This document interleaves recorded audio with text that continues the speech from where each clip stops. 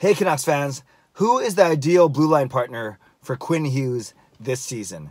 I'm Clay Emo. I'm at Canuck Clay on Twitter. I'm at Clayton Emo on Instagram. I'm the founder of the GLCBC, the Good Looking Canucks Positivity Club, and this is my Canucks take, all in one take. It's Clay's Canucks commentary for Sunday, August the 11th. Right away, I want to give a thank you and a shout out to Darren Walsh of Walsh Pavers for sponsoring this video. As always, the link to his website is down below in the description. Yes, we're excited about next season. We're excited about the forwards. We keep talking about who's going to play with who, trying to predict the top two lines. Who gets to play with Pettersson and Besser will be JT Miller, Michael Furlan, and by default, the other guy will get to play in another good spot with Bo Horvat and Tanner Pearson. But I want to look at the blue line today. I want to look at the much improved blue line, right? With Tyler Myers, with Jordie Benn, and a full season of Quinn Hughes.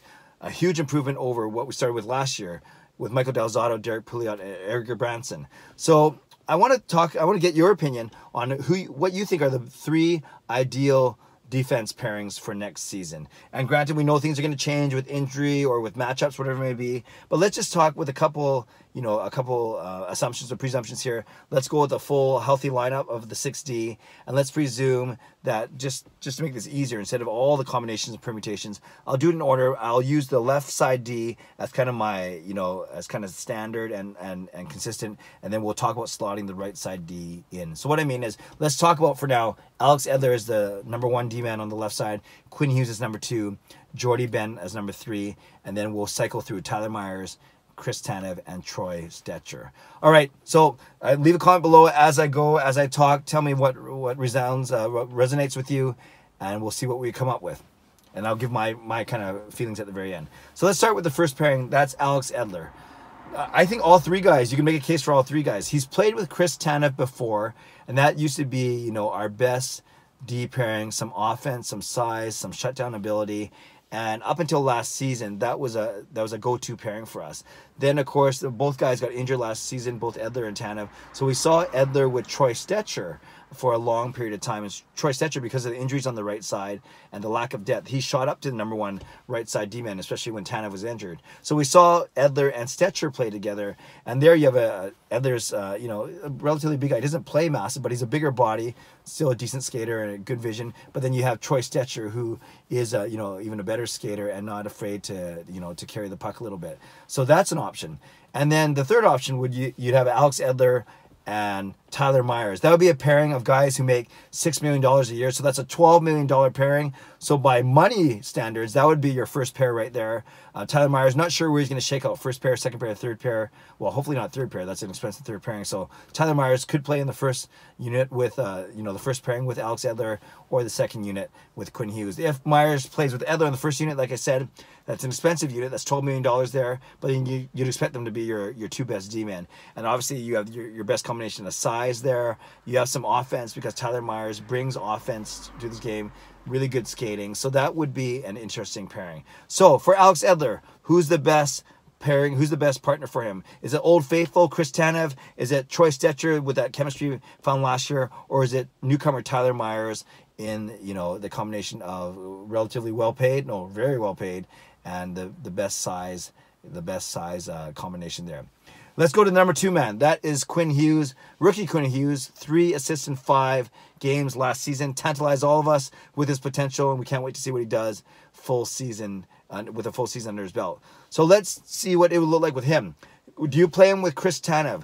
Chris Tanev is the safest D-man, the most shutdown D-man of those 3 guys I just talked about. With Chris Tanev, Quinn Hughes with his great skating, with his great vision, his zone entries, his zone exits, you could almost, that's a very well-balanced pairing in that you can have Quinn Hughes doing all the puck carrying, and Tanev can, whether you call it hang back or can be the more defensively responsible one. So that pairing could work, and obviously Tanev, with a lot of experience, would be able to not even shelter Hughes. Hughes doesn't have to be sheltered. I think it would be a good compliment to him.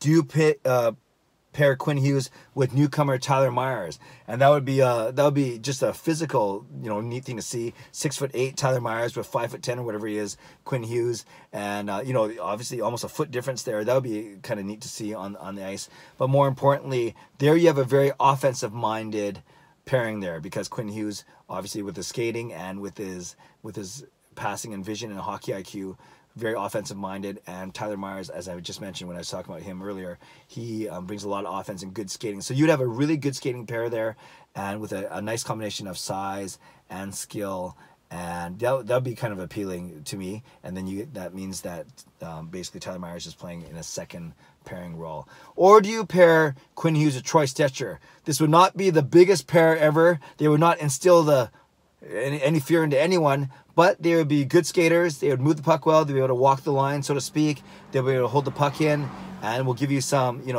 creativity and I think some excitement.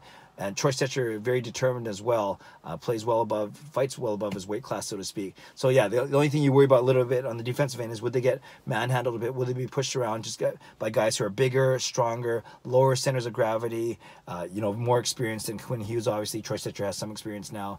So that pairing would be intriguing, but I think that's the least pairing. The least, likely of the three, to be honest with you. So that's Quinn Hughes. Do you put him with Chris Tanev and have the steadying force there? Do you put him with Tyler Myers, have some good skating and a nice combination of size and speed? Or do you put him with Troy Stecher, great skating, great speed, but maybe too small in their own end? Let's go to number 3, Jordie Benn. And here, let's go through the three guys again. Jordie Benn and Chris Tanev, that would be a good shutdown pair. That means Chris Tanev is playing third pairing minutes, but maybe that's okay for this stage in his career. So with Benn and Tanev, I think you have your safest pair possible.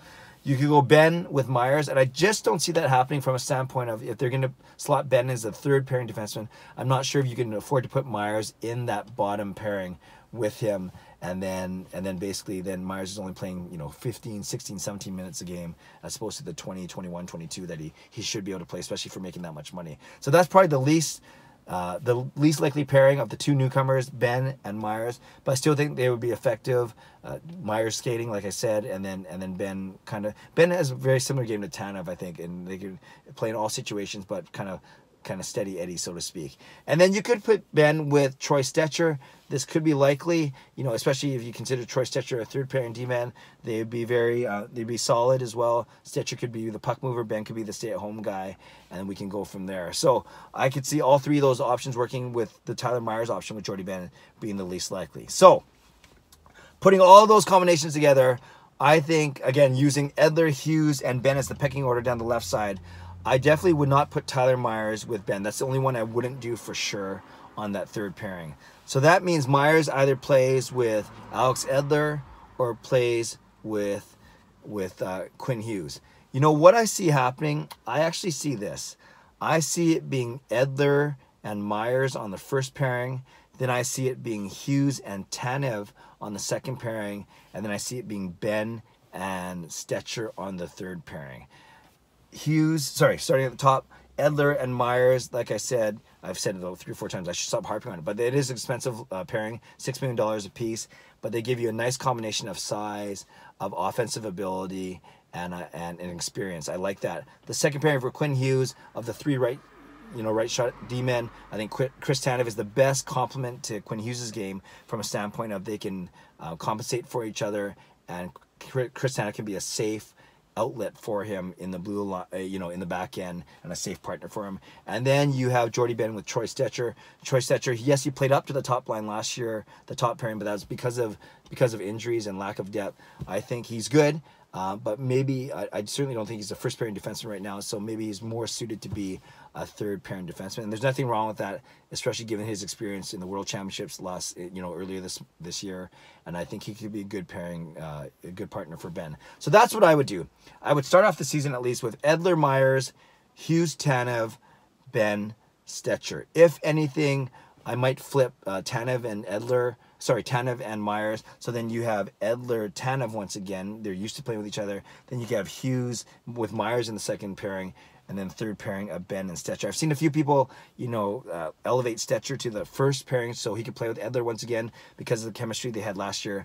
But I simply don't see Stecher playing ahead of both Myers and Tanev when Tanev is healthy. So again, my bottom line, I got Edler with Myers, Hughes with Tanev, Benn with Stecher. Canucks fans, would love to hear what you think. I don't think you can go wrong with any of these combinations, But tell me what you think. Do you agree with my assessment, or do you have some other pairings in mind? And maybe put a reason or two why you would go with your pairings as opposed to the ones I suggested. As always, leave a comment below. I'd love to read, react, and reply. Subscribe if you like to. Like this video if you like to. Enjoy the rest of the weekend. Only a few hours left, but enjoy it. Have a great day. God bless. Go Canucks, go.